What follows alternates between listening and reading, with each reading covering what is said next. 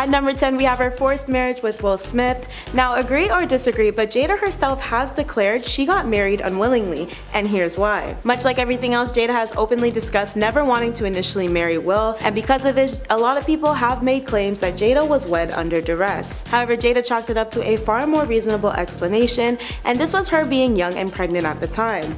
It's been stated how Jada's mother pushed her to tie the knot because she was fearful that Jada would never have the opportunity to get married if she didn't make that decision. Despite Jada's disapproval, the wedding still happened, and she never wanted a traditional marriage but had to compromise for Will's sake. She was going through various emotions at her 3-month term mark and even cried while going down the aisle because she was so angry with the idea of getting married. Not only was Jada against her marriage in general, she also disapproved of Will's luxurious lifestyle, and it's been detailed by sources that she was genuinely upset with Will when he bought their grand family home. If one didn't know any better, you could say their entire relationship seems forced at this point, but that's just a conspiracy theory and quite frankly, none of my business. At number 9, we have Jada being a huge attention seeker. Now this one is more of an observational theory rather than hard facts, but have you ever noticed how overly expressive she becomes when speaking about really personal things? Or how often she tries to shift the attention onto herself when it's really not about her? Well, maybe not, but according to multiple sources, this is exactly how Jada is, and they've used how she describes love to be one of their reasonings. Jada once said, the older she becomes, the more she's discovering what love truly is. Now there really isn't any harm in that statement, right? Maybe not. But it does say a lot about one's character when they've single-handedly used their deceased ex-lover and friend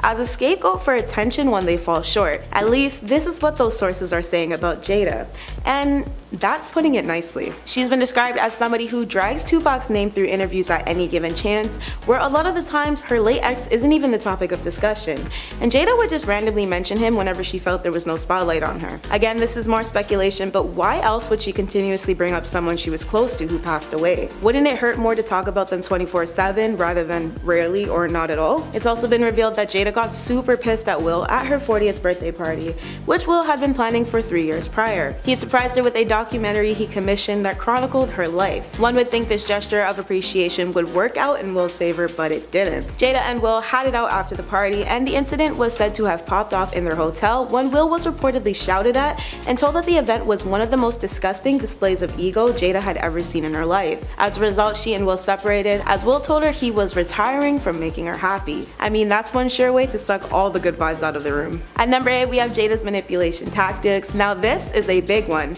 because of everything I looked into regarding Jada, the word manipulation came up a scary amount of times. Reasons why she's been referred to as such range from a multitude of things, many of which have to do with her husband. There's Jada's lack of reassurance to Will of her and Tupac's actual relationship at the time, to her claims that she and Tupac only kissed once and that there was nothing more there. But it was apparent Tupac had feelings for Jada.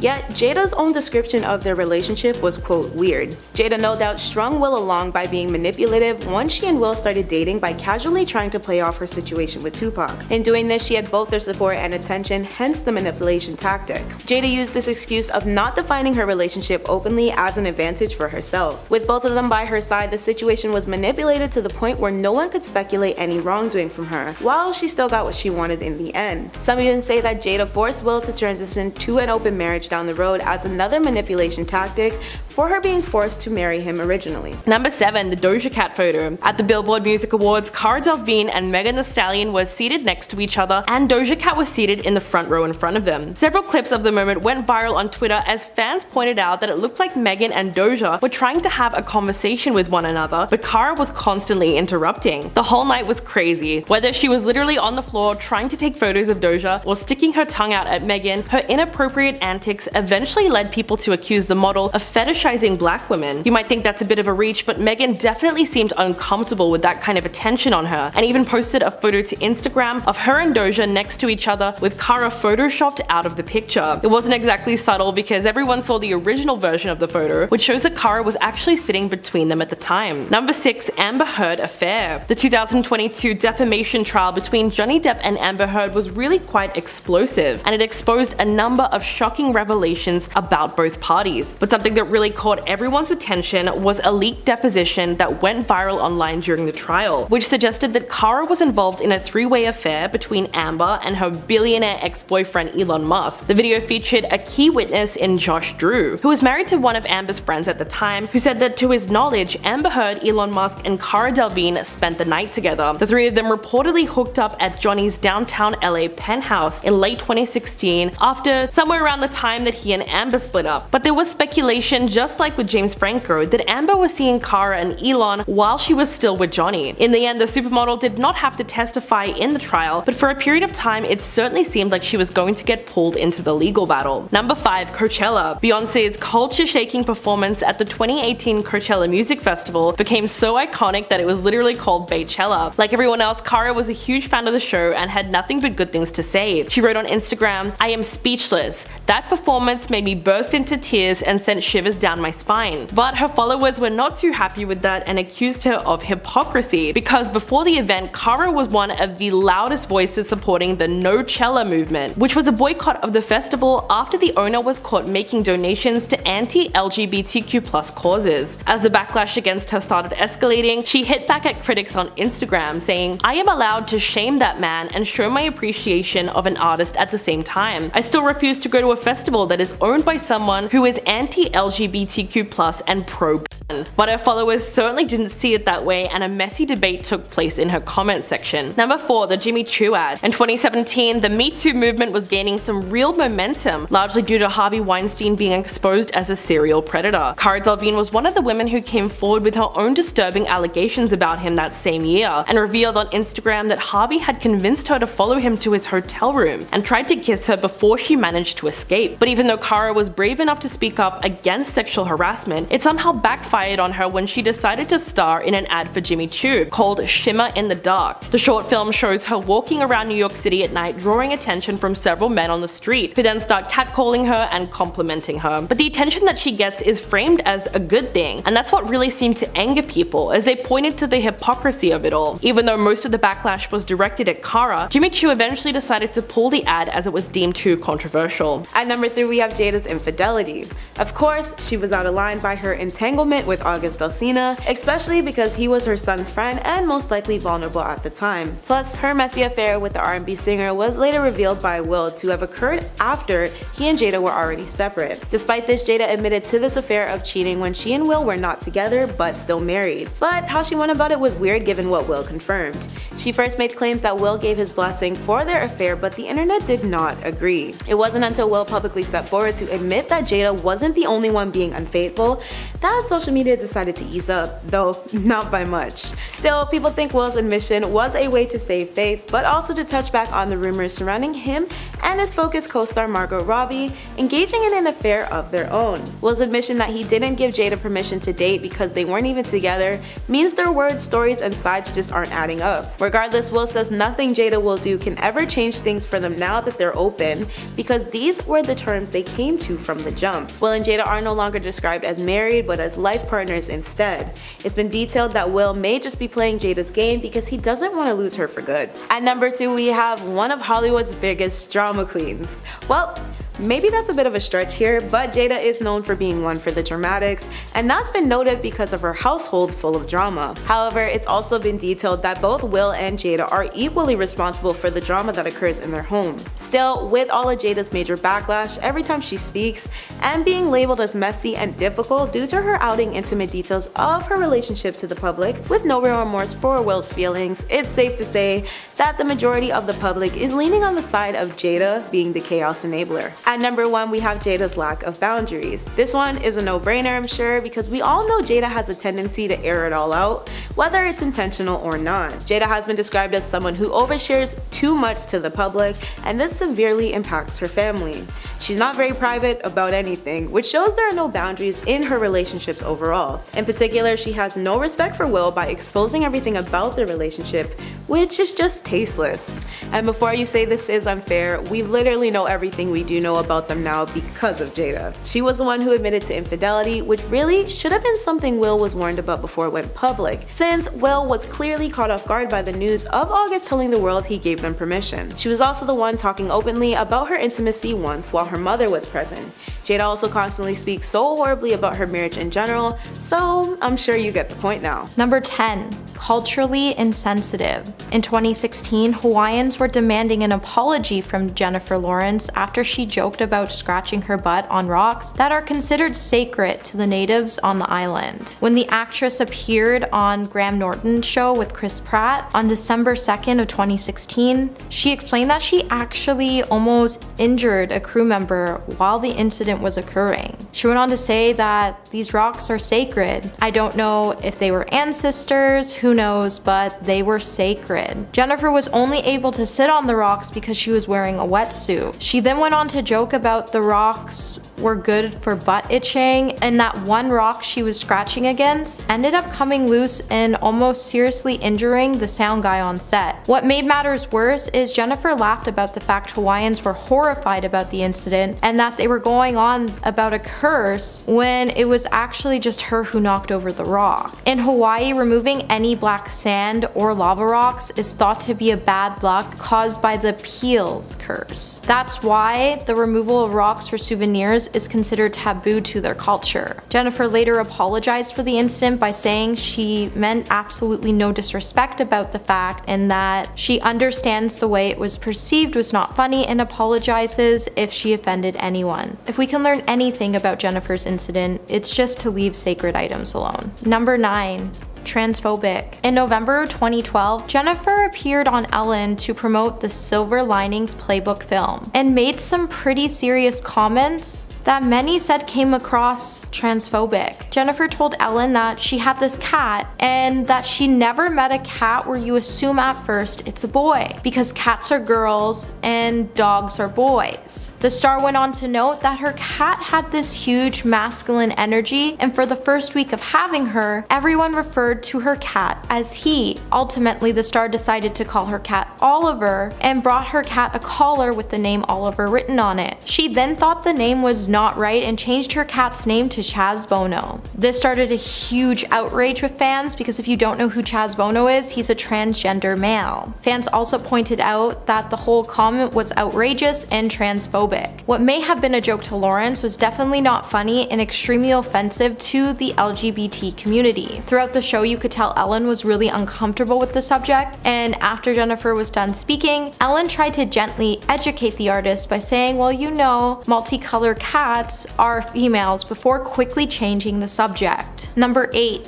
Lindsay Lohan. Lindsay Lohan has had a pretty easy target over the last decade. However, the jokes have gotten pretty cliche. So when Jennifer made a joke about the actress in December of 2015 while appearing on the late night show with Stephen Colbert, the joke fell a bit flat. She told Colbert that she gets Lindsay Lohan's great exhaustion but without the substance abuse. Lohan's sister quickly came to her sister's side to defend her after the show aired by saying, "I never breathe life into negativity, but I stand by my family. Disappointed in Jennifer Lawrence? You lost a fan." Lindsay responded to her sister by pretty much saying, "You can do anything to her, however at the end of the day, she will rise and overcome any obstacle." Lindsay thanked her sister and threw some shade at Lawrence by saying, "Maybe whoever you're referring to should learn to support others like Maya Angelou." Even Diana Lohan came to say that the family loved Jennifer Lawrence and it was extremely unfortunate that she would use Lindsay's name to refer to not showing up on a set. And it's very difficult to see that Jennifer didn't have her peers back and that no matter who you are, you shouldn't trash anyone. At number 7, we have all the toxic energy which seems to surround Jada. I mean, seriously, get this girl some sage or something, because I'm positive many people will mutually agree with me. And the craziest part, there's lots of proof to back up the theory that Jada is just straight up toxic. One example is her IG post with her and Will's marriage counselor. Now there are a few things to get into from this one video, but to keep things short and sweet, Jada started rolling without even asking Will if he was ready. This raised a lot of concerns about how their marriage operates behind closed doors. Jada also called Will foolish and constantly made it seem as if his opinions were invalid during this. So despite many people thinking Jada is great, there are a whole lot more who feel she is one of the most toxic, foul Hollywood celebs out there, with good reason. There's also the accusation that Jada was behind Willow's letter to Tupac post, which randomly arose on Instagram and was deleted shortly after. The moral of the point here is that Jada knows she can do whatever she wants without repercussions, and Will always be by her side to fight.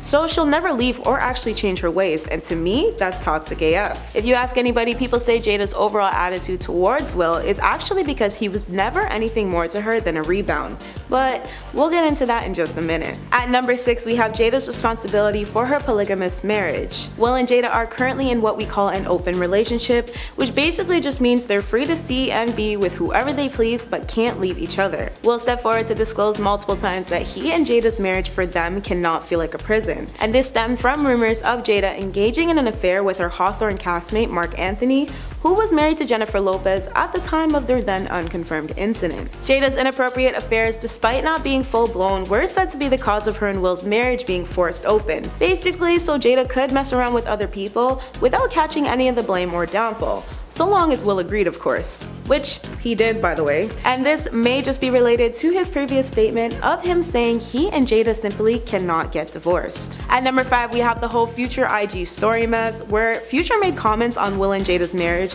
after Jada opened up about intimacy on one of her Red Table talks to explain how a partner should know what she wants in the bedroom. Future first got involved after online memes started circulating about Will needing to hang out with him, who has a reputation for being involved with multiple women all the time, which implied that Will should learn to be more like Future in that sense. During her RTT, Jada described her partner's need to love her enough to know every part of her, which netizens thought implied Will didn't love her the way she was demanding.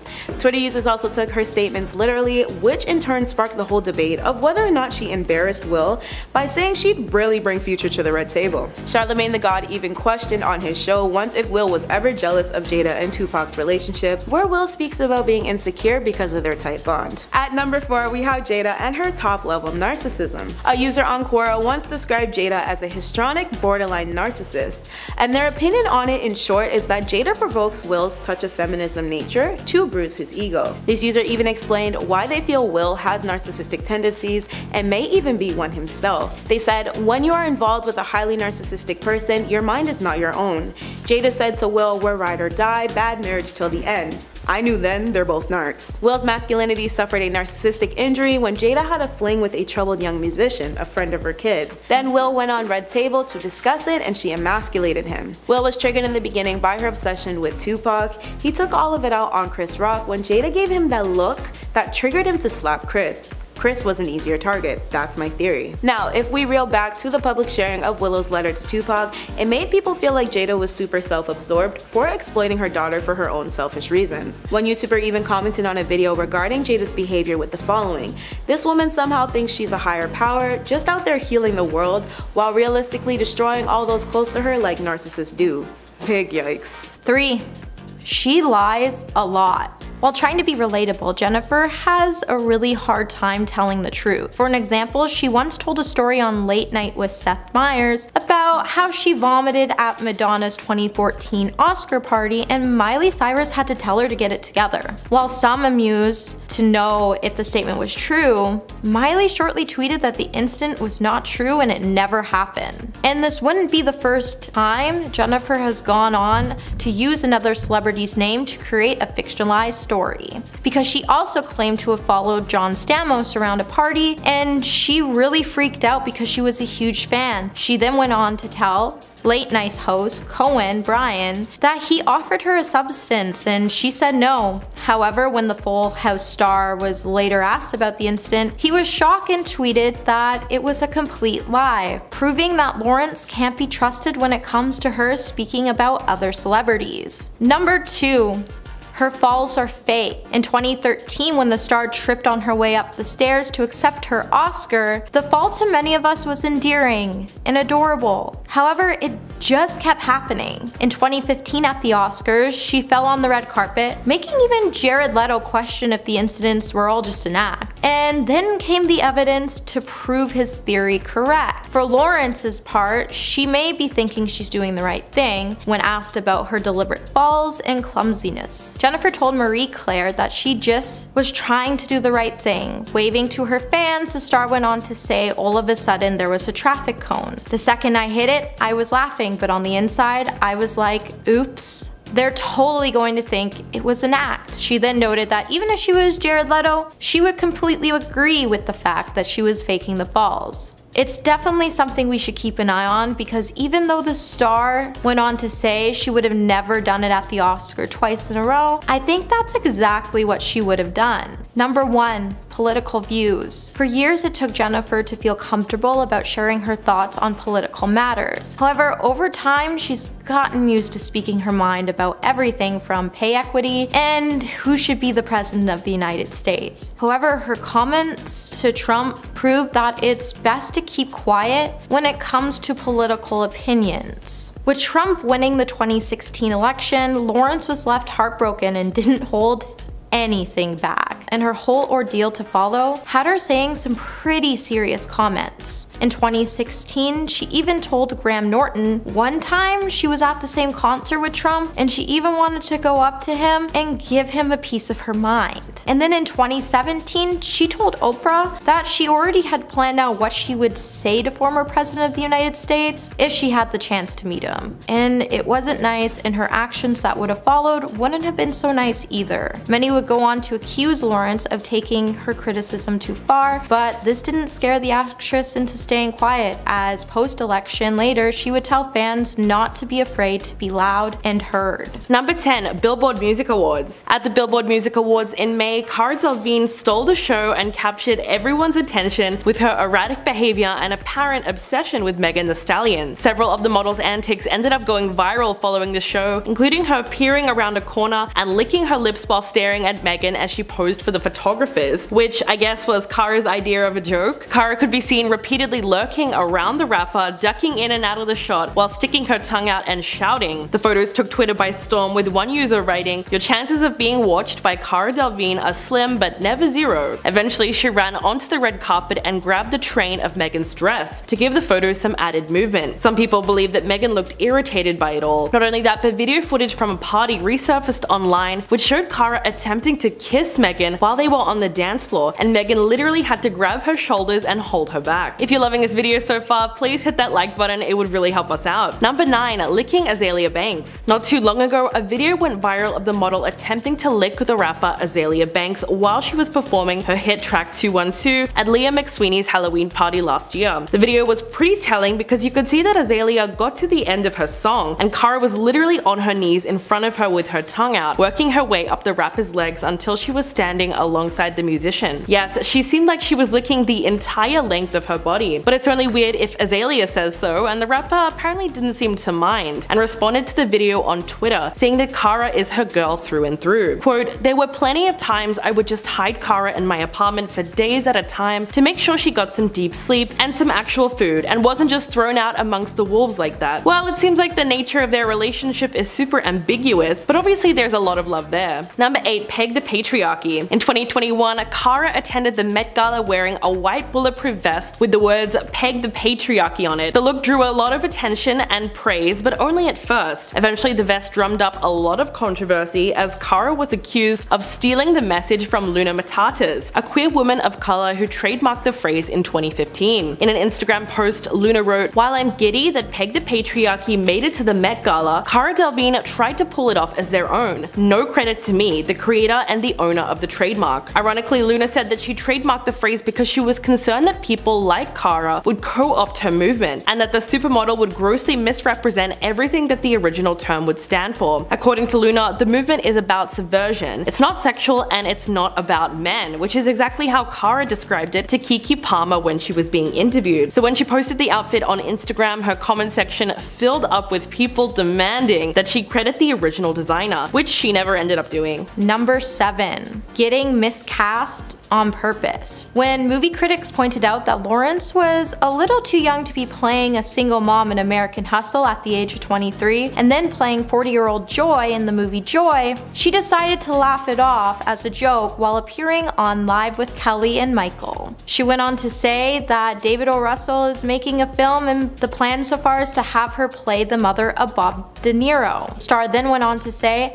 "I think more people that get mad and tell him I'm too young to be taking on these roles makes part of him think and say, yeah, just watch and see." Now this whole statement wouldn't have been such a big deal, but at the time Jennifer had just come out against sexism in the industry. However, in this industry, ageism and sexism go hand in hand, especially when it comes to casting females in movies. At this time of the whole interview upset the fans because Jennifer didn't even seem fazed by her action. Hopefully by the time she turns 50, she can see why this was such a huge issue at the time and understands why many were so upset. Number 6. She talks a lot of smack about a lot of stars. In 2016, Jennifer appeared on Watch What Happened Live with Andy Cohen. During the show, she and her best friend Laura Sampson engaged in a game called Shush You BFF Flush. In this game, Lawrence would be asked a series of questions where she had to dish the tea on the meanest things she has ever said about any celebrity without actually revealing who that celebrity is. The star went on to say a lot of nicknames for certain celebrities. She said,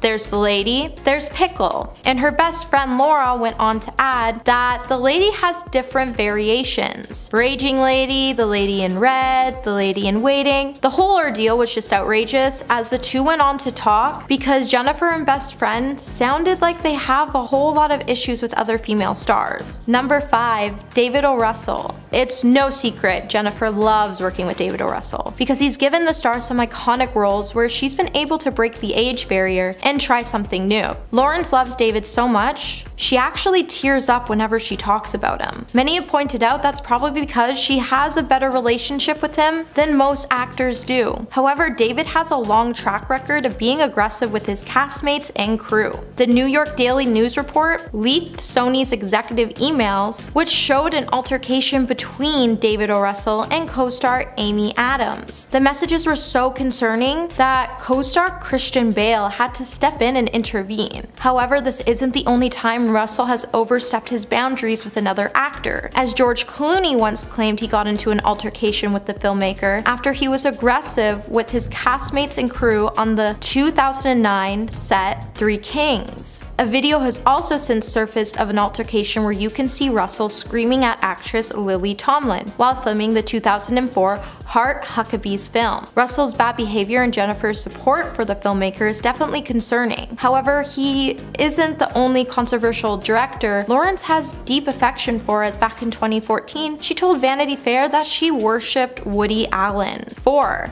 Racially insensitive. In an interview with Entertainment Weekly, Lawrence revealed that she and her best friend, Amy Schumer, were working on a play together. She went on to say that the film was less than promising. She said that she and Amy played sisters and would go on a road trip to reconnect with their brother. She then said there was a twist and laughed about it being very hilarious and that it was incredibly offensive. The star then went on to say she made a tagline that she wanted to put on the movie's poster, and it said, "Minorities will be offended and so will all white people." There's definitely other ways to be funny than to be racist, and if you think a joke might just hurt someone, probably shouldn't say it. Unfortunately for the situation of Jennifer's shadiness and Amy's shocking and often tasteless jokes, Jennifer definitely wasn't exaggerating with her descriptions. Number 3. Stealing shirt designs. In 2015, the owner of Other Wild design studio, Rachel Burks, started selling feminist t-shirts with the slogan that was created in the 70s. She was doing it ethically and as a collaboration with the original designer. The t-shirts said, "The future is female," and they were an instant hit. But when Kara got her hands on them and posted the shirts on Instagram, they